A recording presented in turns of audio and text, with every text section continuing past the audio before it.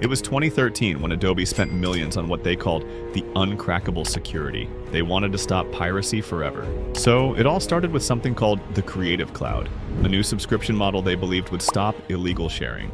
No more one-time purchases, no more sharing disks. They thought it was impenetrable, but then 2 days later, a cracked version of the software appeared online. The millions spent on defense and cutting-edge encryption was all gone by an invisible army. But how? That's where our story begins. To understand how this happened, you have to think like them. Let's assume you want to break a lock. What's the simplest approach? You get the key, right? In software, that key is the serial number or license key. So when you purchase a software, you're not just buying code. You're buying permission to use that code. So you type in the right combination, and it opens.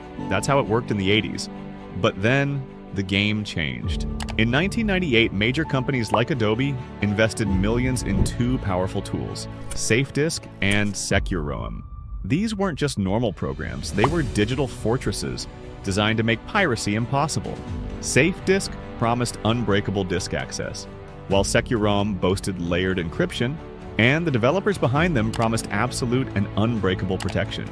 But promises are made to be broken, because within just 7 days, what took teams of engineers years to build were completely shattered. But guess what? Some companies even got smarter. They added USB keys called dongles, so you had to plug it in to make the software run. But unfortunately, hackers found ways to trick the software into thinking that the dongle was plugged when it wasn't. No matter what those companies built, hackers always find a way over it.